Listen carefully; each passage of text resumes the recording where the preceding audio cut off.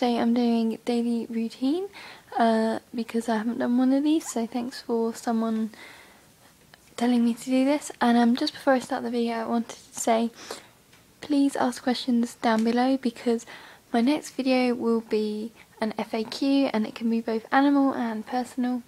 And yeah, and that's going to be my next video, hopefully coming soon because it's Easter. And yeah, so I'm going to start with my daily routine now.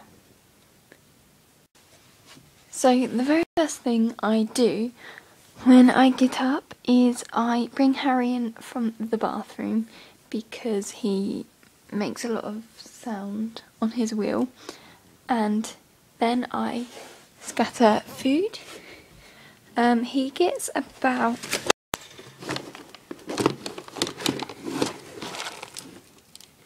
that much, simply because some people just like fill their bowls up and the hamsters just sort of store it all and then they throw it away and they get fat, and I think this is just enough. Harry's a nice weight and it gives him something to do, to find his food, and I hide it all in here, put it on things so he has to find it, and I also make him make his own bed, so I hide the tissue paper around just to give him something to do.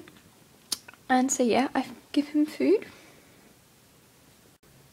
And I also refill his water.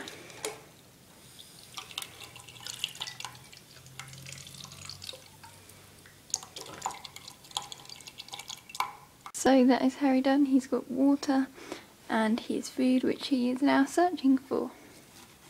So that was Harry in the morning, what I do. And when I get back from school, anytime really, I'll put him in his ball for about 20 minutes. While I do something in my room, hold him for a bit, and then at 10 o'clock when I get into bed, he goes back into the bathroom. So yeah. For the fish, all I do is simply just give them about that much food, sprinkle it in, and that's all they get done in a day. The next thing I would do in the morning, unfortunately it's not the morning and I can't show you it because I've already done it and I'm standing in here because it's really cold outside, but what I would do in the morning for the guinea pig is I'd refill her water and give her pellets, which are in there, and yeah, and in the afternoon I might put her in the run and I just make sure she's still got water, which she always has, so I don't refill that, and I give her some more pellets and hay whenever she needs it, and that's all I do for her. Sometimes I sweep up, but really that's about it. Okay, so the bunny's routine in the morning, I give them pellets on the floor, I refill water if needed. Stop nudging me. Silly.